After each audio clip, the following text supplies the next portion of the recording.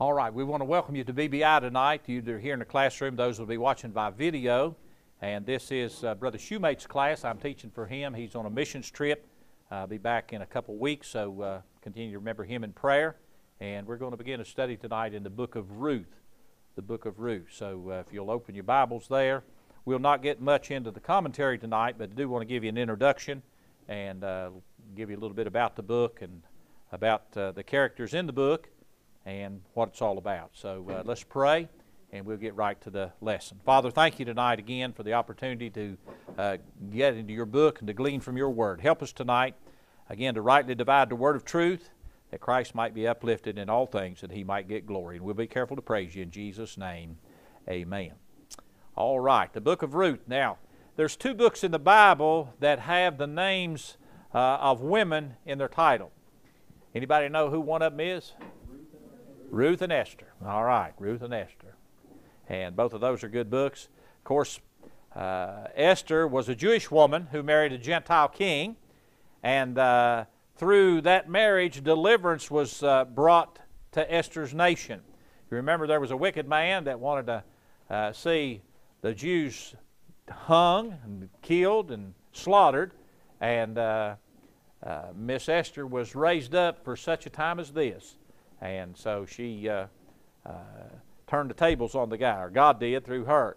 And that was a great time of deliverance for the Jews. In the book of Ruth, we have a Gentile woman who marries a Jewish man. And by this marriage, she came into the lineage of King David. And through this, Gentiles are still blessed today. We go all the way back again to the promise made to Abraham that God would bless them that blessed him, curse them that cursed him. And through Abraham, and of course Boaz is part of that lineage, all the nations of the earth would be blessed. So Ruth is a story of love. It's a story of devotion, redemption, and it's set over against the dark background of the book of Judges. I don't know whether you've read or studied the book of Judges, but it was a dark time for the nation of Israel. And Ruth was a Moabitess woman, and she forsakes her pagan worship, she forsakes her heritage, her family, and she clings to her mother-in-law, Naomi, which is of the people of Israel. The Bible says Ruth was faithful in the time of apostasy. It demonstrates that. And God rewards her with a new husband. His name is Boaz, and he was the son of Obed, and a position in the lineage of David, and then all the way down to Christ. And the penman of this book is unknown. Not sure who it is. We're not going to speculate. It could be, they say, Samuel, or it could be Nathan. We're not sure. But I just know that God wrote it, and that's all we need to know. He's the author, so he told them what to write. According to Merle F. Unger, and he was a Bible commentator, he was also a scholar, an archaeologist, and a theologian, and he died in 1980. The time of the writing of the book of Ruth, he says, was during the rule of Judges, and that's seen true by reading verse 1. Notice what it says in Ruth 1:1. Now it came to pass that in the days when the judges ruled. And what was taking place is that Israel would go into sin, they would begin to cry out to God, and God would raise up a judge to bring them back to where they need to be. And so, very interesting book. And if you compare the book of Judges to our day, we see much of the same thing. Two places in the book of Judges, it says this: every man did that which was right in his own eyes. And boy, do we see that today. Pride is a big problem. So this was a time when the judges ruled. And we know this book is placed there by God in the canon of the Scriptures. It's right in the right place. You say, well, why did they put it between Judges and the book of Samuel? Well, God's contrasting things here. Between Judges and Ruth and the book of Samuel. Ruth is right in the middle, and it gives us a little break from what's going on, and then Samuel's going to take off and show some things there. Judges and the books of Samuel are filled with wars and conflict and conquest. The book of Ruth is filled with calmer tenure and comes as a relief from hard and stern dealings. Instead of hatred, you're going to find love. Instead of military life, you're going to find a family life. Instead of battlefields, you're going to find grain fields. Instead of attack and counterattack, there's going to be understanding. And there's also a courtship and marriage here. And under Jewish conditions, she followed the letter of what Naomi told her to do, and it all turned out well. And the book of Ruth is concerned with the subject of the kinsman redeemer. And this is a picture of redemption. The result of redemption is restoration. The nation of Israel is going to be restored. And the result of our redemption is that we're restored to fellowship with God through the Lord Jesus Christ.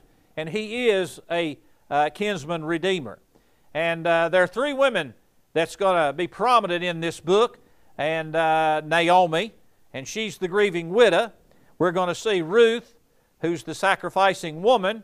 And then we're going to see Orpah, the leaving widow.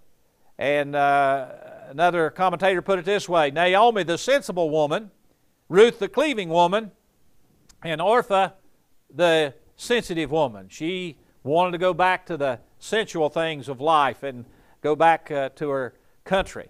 In Ruth's background as a Moabite, we see very clearly the grace of God displayed unto her. The Moabite people began, you'll remember, back in Genesis 19.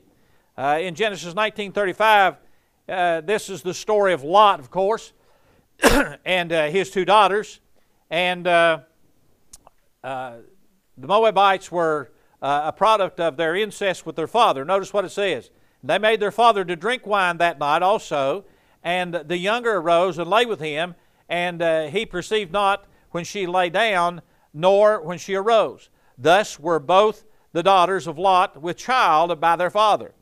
And verse 37, and the firstborn bare a son, and called his name Moab, and the same is the father of the Moabites unto this day. So this is where the Moabites came from. Deuteronomy 23:2 says this, and I've heard people use this, again, you can do a lot of damage with Scripture trying to make it mean what you want it to mean. Deuteronomy 23:2 says, a bastard shall not enter into the congregation of the Lord, even to his 10th generation shall he not enter into the congregation of the Lord. And I've heard people talk about women who have children out of wedlock. It's known as a bastard child, and they've told them that they can't get saved. And boy, what a heresy. And so, man, you got to be careful what you hear today. So we see that Ruth was a descendant of Moab. And another study of the book of Ruth shows Boaz to be the product of incest also. Isaac begot Jacob, and Jacob begot Judah, and Judah begot Pharez by incest with his daughter-in-law over in Genesis 38. He was supposed to give her one of his sons to raise up seed to his brother, and he didn't, and she turned the tables on him, and that's how that came about. In Matthew 1:1, you'll find the genealogy of Jesus Christ, and down through verse 5, and this is where we find both Boaz and Ruth mentioned. The Bible says the book of the generation of Jesus Christ, the son of David, the son of Abraham. Abraham begot Isaac, and Isaac begot Jacob, and Jacob begot Judas and his brethren. Verse 3, and Judas begot Pharez and Zerah of Thamar, and Pharez begot Ezram, and Ezram begot Aram. Aram begat Abinadab, and Abinadab begot Naasson, and Naasson begat Salmon, and Salmon begot Boaz of Rechab, and Boaz begot Obed of Ruth. Now, I'm going to get on a little rant right here. I saw a lady today, interviewed, and she said we need to take the word man out of our English language, that things are changing. And he said, well, you're called a woman. And she said, well, I'd rather be called a person. And she said, calling me a woman is offensive to me. And I thought, somebody smack her. I mean, this is the stupidity of the world. And she said we are to be called not humankind, because it's got man in it, but we all ought to be called persons. I just got to quit. Man. Let's get back to the book of Ruth.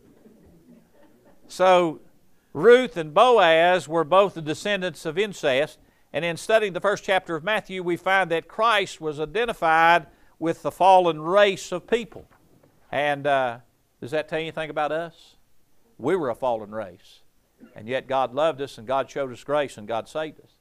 And you'll notice in the Bible, and this took place several years ago, they tried to neuter the Bible and make God non-gender. And of course now that's coming to pass. And if you can't decide whether you're a man or a woman, there's something wrong. Something bad wrong. But God, when He gives the genealogy, there's very few times that He mentions women in the genealogy. And Ruth is one of them. And then you'll find Rahab the harlot is another.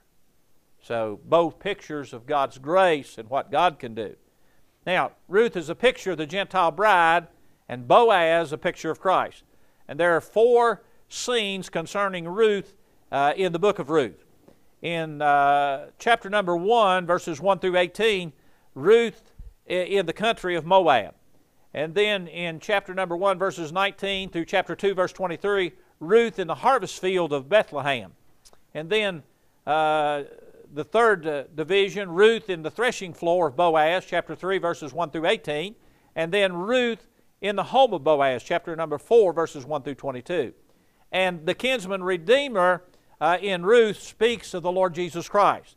And the kinsman redeemer had to be related, he had to be rich, and he had to be ready. Amen. And so Boaz qualified. And so does the Lord Jesus Christ. He's rich.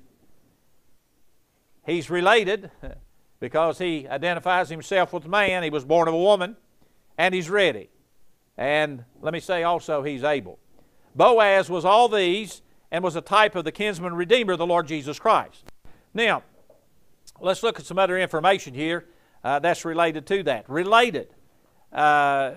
You had to be related to the family in order to redeem them. In Leviticus, we find this in chapter number 25, verses 48 and 49. The Bible says, after that he is sold, he may redeem again. One of his brethren may redeem him. Either his uncle or his uncle's son may redeem him, or any that is nigh of his kin unto him, of his family may redeem him, or if he be able, he may redeem himself. Then in Hebrews chapter number 2, verse 14, the Bible says, for as much then as ye are the partakers of, for as much then as the children are partakers of flesh and blood, he also likewise took a part of the same, that through death he might destroy him that had the power over death, that is the devil, and deliver them who through fear of death were all their lifetime subject to bondage. So we were a lost race. We were in bondage. Christ took upon himself the form of flesh and therefore identified himself with mankind and was able to save us.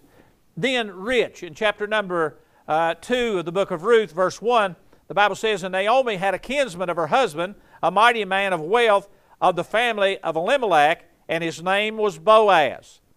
Now, you're going to find when we get into the study of Ruth, there was one who was closer, but that one who was closer had to be willing to redeem.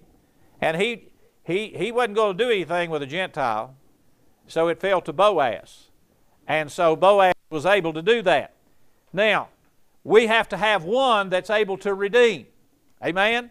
The Bible says in 1 Peter 1:18, for as much as you know that you were not redeemed by corruptible things as silver and gold from your vain conversation, received by tradition from your fathers, but with the precious blood of Christ, as of a lamb without blemish and without spot. That's how we were redeemed. And I'm glad for that. Then, not only was he to be rich, not only was he to be related, but he was also to be ready. In Ruth 3:11, the Bible says, "And now, my daughter, fear not, I will do to thee all that thou requirest, for all the city of my people doth know that thou art a virtuous woman." So, he was ready to redeem her. He took his rightful place, and he was able to do that. Jesus took his rightful place, and he was able to redeem us. In John 10:17 and 18, the Bible says, "Therefore doth my Father love me, because I lay down my life, that I might take it again. No man taketh it from me, but I lay it down of myself. I have the power to lay it down, and I have the power to take it again. This commandment have I received of the Father." Thank God that we have a kinsman redeemer. Then the key to the book of Ruth is the kinsman redeemer. And this is the same word, Hebrew word, Goel, and it appears 13 times in the book of Ruth. Goel, or goal I guess that is, means one who redeems. And redeeming's done by paying the full price. I love that song. Jesus paid it all to him I owe. Sin had left a crimson stain. He washed it white as snow. And so the kinsman redeemer's rights is to redeem a person or property. In Ruth's case, the kinsman redeemer had to buy Naomi's property back and marry Ruth and do the part of a brother, which was to raise up a son to carry her husband's name on. So that's what he was willing to do. He was willing to take that step. The key verses in Ruth are verses 1, verse 16, and chapter 3, verse 11. Look at chapter 1, verse 16. "And Ruth said, Entreat me not to leave thee, or to return from following after thee, for whither thou goest, I will go, and whither thou lodgest, I will lodge. Thy people shall be my people." And here's the thought, "My God, thy God, my God." She was willing to follow after Naomi. Then in chapter 3, verse 11, the Bible says, "And now, my daughter, fear not, I will do to thee all that thou requirest." Of course, that's Boaz talking to Ruth. He said, "For all the city of my people doth know that thou art a virtuous woman." Then the key chapter is Ruth chapter number 4. And in these verses, 22 verses, Ruth moves from widowhood to and poverty to marriage and wealth. That's where we're going to go. We're going to leave here one day. You say, "Well, I'm rich in this world." Well, what is profit a man if he gain the whole world and lose his own soul, or what shall he give in exchange for his soul? I'm going to be rich in the things of God. Amen? Rather than the things of the world. In exercising the law, regulating the redemption of the property, and we read that over in Leviticus 25, and the law concerning a brother's duty to raise up seed to the name of the deceased, in chapter number 25 of Deuteronomy, verses 5 through 10, Boaz bought a Moabite woman into the family and the line of David, which was the line of the Lord Jesus Christ. And Ruth, let's give you a little analyzing of the book here. Analyzing this book depends on the approach that one takes to the book. And a fellow by the name of C.W. Fleming gives, or Slemming, S-L-E-M-M-I-N-G, gives 4 different approaches to the book as follows. Chapter 1, you see backsliding. You preachers might write that down. You might want to preach this. Chapter 2, you see returning. Chapter 3, you see restoration. Chapter 4, you see fruitfulness. Then another analyzation of the book, you see in chapter 1, deciding. Chapter 2, you see serving. Chapter 3, you see resting. And chapter 4, you see reward. Then another analyzation of the book he gives, a wise choice, chapter 1, a humble industry, chapter number 2, accepting advice in chapter number 3. That's when she took advice from Naomi on what to do. And then chapter 4, highly exalted. Then his fourth analyzation, chapter 1 in Moab, chapter 2 in Bethlehem, chapter 3 into Israel, and then chapter 4 into the royal life. And the book can be dealt with from 2 or 3 different points. First, it can be looked at from a historical standpoint. This story is reality and life of the individuals that happened and what happened to them in the past. And this is not a make-believe story. This is a true story that came from the hand of God. Then, dispensational standpoint, in this book it describes the Jewish nation going away from God, and God cut the nation off and then grafted in the Gentiles. You see that in the New Testament as well. Then the typical standpoint, this has to do with God's plan of redemption for mankind. Naomi speaks of the nation of Israel. That's who she represents. Ruth and Orpah speaks of the Gentiles. Boaz speaks of Christ paying the full price of redemption, and both Jew and Gentile when he died on the cross of Calvary. And then he takes a Gentile bride. We're going to leave here one day, and boy, I'm glad I'm part of the bride. Many other approaches can be taken. However, we'll deal with this book in this manner. Number 1, we're going to look at the pain of Naomi in chapter number 1. In chapter number 2, we're going to look at the participation of Ruth. In chapter number 3, we're going to look at the proclamation of Boaz. And then in chapter number 4, we're going to look at the preciousness of the bridegroom in chapter number 4. All right. Now, we're going to give you that little bit of introduction tonight. Guess what? You're going to get out early. Get all your answers down? All right. Let's pray, and we'll let you go tonight. And we'll get into chapter number 2 next week, and we'll look at the first 5 verses. I believe that's how many we'll get, maybe. So let's pray, and then we'll go to the house. Father, again, thank you tonight for our time together. And Lord, I know the class was brief tonight, but given this introduction, we pray that you'll bless. Pray that you'll guide and direct in our lives. Help us to learn and to glean from this book, and again, to grow in the grace and knowledge of Christ, to be a light and a witness for Him. Bless the students as they leave tonight. Keep us safe as we travel. Bless Brother Shoemate. Watch over and protect him and the mission team, and bring them home safely. Guide us and direct us now. We'll give you praise for what you do. In Jesus' name, amen.